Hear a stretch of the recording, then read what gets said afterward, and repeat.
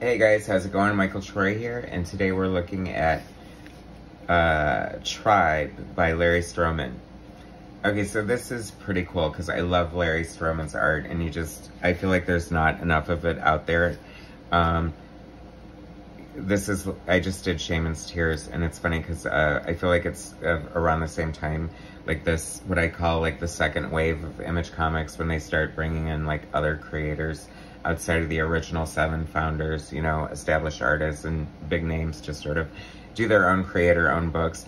And what a waste. I know this is a sign of the times, but it's like you got Larry STROMAN, who's an amazing artist. This is a comic book, and you have this crappy like black cover with just like this, you know, logo here, and it's gold embossed. I mean, seriously, gold embossing does not stand the test of time, but comic art most certainly does. I love Larry STROMAN's art. He is so unique and so different. I believe he did Alien Legion, among other things, and I first discovered his work on X Factor, and I just really enjoyed like his dynamic page layouts, and just he has a really great, interesting aesthetic. So this is written, or story and dialogue, by Todd Johnson. Story and art by Larry STROMAN, so I'm assuming he's doing pencils and inks. Joe Chiodo is coloring, who's really good. I love his art, his coloring, and his art in itself. This is a cool page. Great cityscape there. Larry STROMAN just has a really unique sort of style, just great. I mean, it's reminding me of Mike Mignola, and the fact that he does a lot of blacks, a lot of heavy silhouettes, and to be able to pull that style off effectively, you have to know how to do it right, and he is doing it right, I'm telling you that. It's fun. I love this because all the lines here, very comic book arty, lots of fun, like with different panel variation, and the characters different panel angles and size, like popping in and out of the panels. Like, he's a really cool artist. It's great because, you know, I experienced his art on X Factor, and when he did it with Peter David, although it wasn't super long, his stay there, but it was super memorable.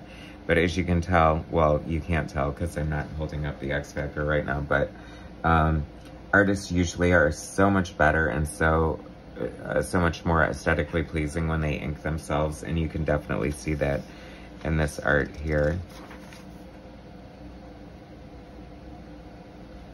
Not to say that there haven't been some great, you know, pencil or inker teams, because God knows there have. I mean, there's some amazing freaking inkers out there. It's funny, I remember really loving the art on this book, and I don't really remember a lot of the story. I feel like this might have only lasted for like maybe 3 issues. Great double page spread there. Great double page spread there. They're all over the place. Very cool design. Love it. I love how he just, like a lot of things like that, how the doorway's kind of framing the character and just different things. Definitely a unique artist. If you're not familiar with Larry STROMAN's work, I highly suggest you seek it out. I don't know, there's just such like fun, like energy and sort of creepiness to this. And like I said, I just love his inking, and it's such great style. Anyway, so that's issue 1. I don't have issue 2. I don't know where it is. Sorry about that. But it'll give you the gist. I just love this cover and this design. Not crazy about the like effect here. Like, I just feel like something like that just sort of stands out as kind of weird, but I'll forgive it. Axis Comics. That must have been Larry STROMAN's imprint. I would love to see this book come back, or I don't know, maybe it has and I didn't know about it, but that's a great page there.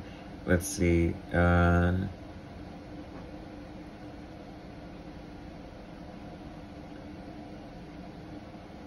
don't think Joe Chiodo is coloring this one. It looks like it's somebody else, but that's fine.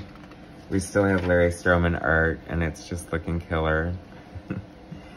I love that he's including a character with a non-traditional superheroine body type.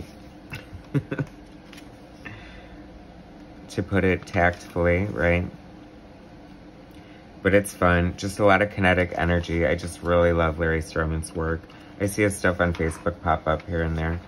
And he's still got it.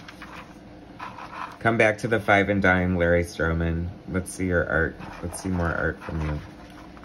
Of course, I would love to see all my favorite artists working on a monthly basis, but a lot of them are probably retired by now.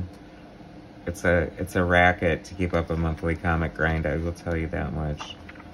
It takes a lot of hard work, dedication, many hours. Oh my gosh, surprise cameo from Savage Dragon there. Back in the day, I guess Image sort of had this role that you could kind of use whatever characters you wanted. Just as long as you didn't screw them up too bad or something. But that is super cool. I know that diehard fans would say he got the fin wrong, but I chalk it up as artistic license. I just think you can learn so much from an artist like Larry STROMAN as far as like not being afraid to just use shadows in a very inventive way, spotting your blacks and the dynamic use of negative space. So that was Larry STROMAN's Tribe. Very cool. I'll have to see if I have the other issues. But until then, thanks so much for watching. Please subscribe to my channel. Hit like, share my content, and I'll bring you some more later. All right, thanks guys.